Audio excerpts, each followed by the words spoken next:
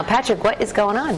We're perking up in here, Courtney. We've got Rose Forrest from Daniel Gourmet Kosher Catering. Welcome to the Road Show. Thank you. Nice to meet you here.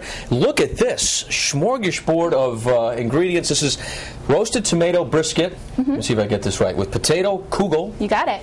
And sautéed fresh spinach. Yep. All right. Take me through the process. Okay, let's start with the brisket. Okay. So what you have over here. Switch sides. Yep. This is the important stuff. Yes, this is the important stuff. We have it's going to be a big piece of brisket. We're going to put some tomato paste, some pickling spice, salt, pepper, garlic, bay leaves, brandy.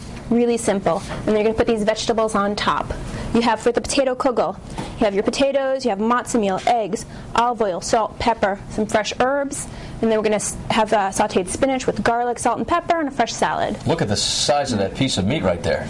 It's a big one. And that is That's the brisket. That's the brisket. Yeah. That's right. You can find the recipe online at foxprovidence.com, and a little bit later in the show we're going to come back and put all this together. How long does this take to cook, this whole process, start to finish? The brisket itself, you pop it in the oven, it takes about 4 to 5 hours. The potato kugel, it takes about a half an hour. One of those dishes you start in the morning when you wake up, Yep. and you eat at the end of the day. All right, Rose, more from you here in the kitchen in a couple minutes. For now, let's send it back to you. Thanks. Well, I tell you what, we are kosher for Passover back here in the Roadshow kitchen. Rose was just draining some potatoes. And actually, I want to talk a little bit about what kosher means. What is the difference between kosher food and someone who keeps kosher or has a kosher kitchen and non-kosher food? Yeah, absolutely. So the difference between kosher and non-kosher really is the way the meat itself is slaughtered. It also has to do with not mixing meat and milk together. And so if you have a kosher kitchen, you have separate dishes. You have meat dishes and dairy dishes. Sometimes you even have a separate dishwasher, a separate refrigerator, so that they don't. Some people do. Yeah. And I think, and one of the things that I think is interesting about kosher foods is when it began, there was this idea of, protecting the Jewish people from things that could be dangerous when you eat certain foods or when you mix certain foods. Isn't that correct? A little bit. Yeah, mostly it also has to do with a passage in the Bible saying that you're not supposed to eat a calf in its mother's milk. And so Jewish people have really taken that to heart, and they don't want to accidentally do that. Yeah, and I think it's great because as we're approaching Passover, it's really interesting to see how kosher foods are prepared, and so we're going to continue making this brisket and the kugel. Tell me a little bit about what the kugel is. Kugel is basically a savory potato pudding. And I have to say, I do love it. So we're going to start mixing that up in just a moment. For now, though, back over to you.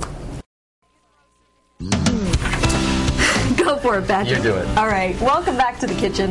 In the Roadshow this morning, we're getting ready for Passover. And Rose and I were just comparing notes on how we love to eat and how when you do eat, you have to keep basically all appendages inside the vehicle because I can eat meat. Yeah. Tell me about the brisket. Why did you choose brisket for Passover? It's a pretty traditional cut of meat to do for Passover. And so I figured the meal that I'd be doing today, we're going to do traditional. We're going to show you how to do it and make it easy. You know what I think is interesting as well is even though you do kosher catering, a lot of people in the Christian faith might also want to do kosher catering. Do you do seders and that sort of thing? We do, yeah. And so in the Christian faith, might want to experience a traditional Jewish meal and traditional seder, and might be interested in this as well. But tell me a little bit about what you're doing right now. Oh, absolutely. Right now I'm just sautéing the spinach. I'm going to reserve that on the side. Okay. And what I'm going to do while this is going, I'm going to You put have this anything on the spinach while you're sautéing it? Yeah, I do. I have garlic. I have a little bit of salt and pepper and some olive oil. Rose, do you like my cooking visor? Keeps the hair out of the face. That's good. I always feel left out. The chefs always have these cool outfits. Right.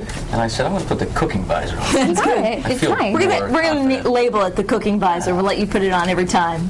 Sorry. So what are we doing next? So next we're going to go over here. And while we're on break a little bit, I took the ingredients that were over here, which was onions, a little bit of spinach, some carrots, some salt and pepper, some garlic, eggs, a little bit of olive oil, and matzah meal. Serve matzah it right meal now. is Do we have to key cook ingredient. that, or can we just eat that right now?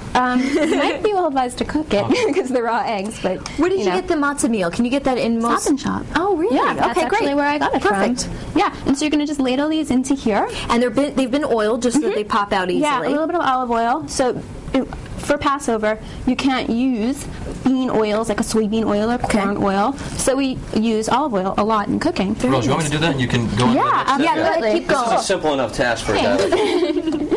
So this is going to go right over here. I'm actually going to put this off to the side because it's going to carry over cooking. You don't want to overcook that. I'm going to go over here, and I'm going to prepare the brisket super easy. What I did. Tell you what. Why don't you come stand over by me, and Patrick, you can. Want me to go back to the kids' table? Yeah, go back to the kids' table over here. How about over there? Okay. Go. See you later. Have a good show. Bye, Patrick. So what we're going to do with this brisket over here is I had it on the stovetop. I just seared it very quickly. Okay. I put a little bit of tomato paste, salt, and pepper. And what you're doing is you're like caramelizing the sugars in it. You're going to bring out a nice rich color and a more bodied flavor. We have brandy. Just pour on some brandy over that guy. Pickling spice. And it's really just... Ooh, a lot. A lot, yeah. Good, okay. You want to rub it in there. Cloves of garlic, whole. Just throw them in. Oh, very interesting. Yeah. You don't even have to mash it up or anything. No, I'm you're back. I'm Awesome, back, you Mom. did a great job. Now, I cleaned my plate. what temperature do we put this in the oven at? 350 for Go for about it. 25 minutes. Oh, that's quick. Yeah, it really is.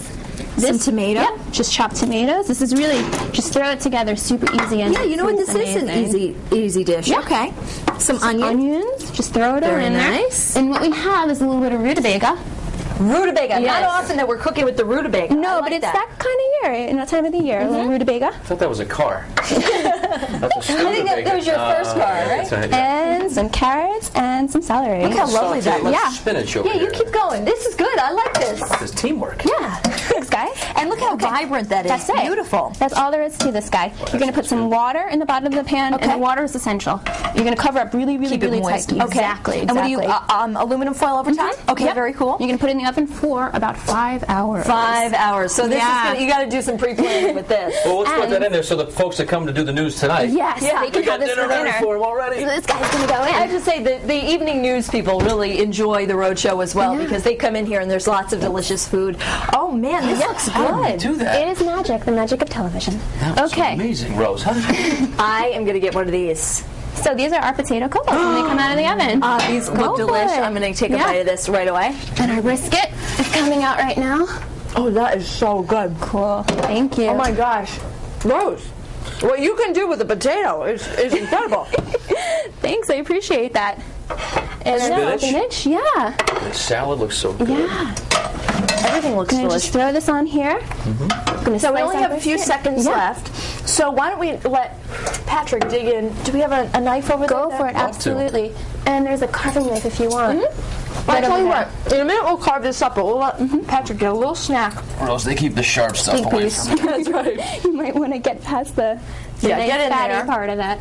Is that the That fatty looks part? Yeah, good. Don't eat that? Yeah, you might want to eat the fatty All part. right, Rose.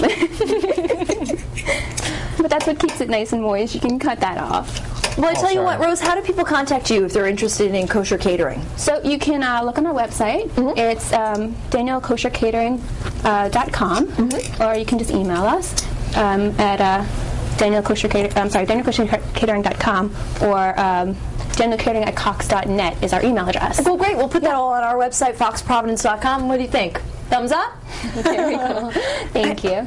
Hey, Patrick, we are kosher for Passover back here. Patrick, you are Patrick. TJ Nice is who to I'm meet you. trying to... Hey, How are you? Elizabeth, nice to How's meet your you. brisket? I'm TJ. Nice to meet you guys. It's almost as good as this potato pancake, I tell you what. Hey, Teach, it looks like we're shaping up for a pretty good weekend. Yeah, we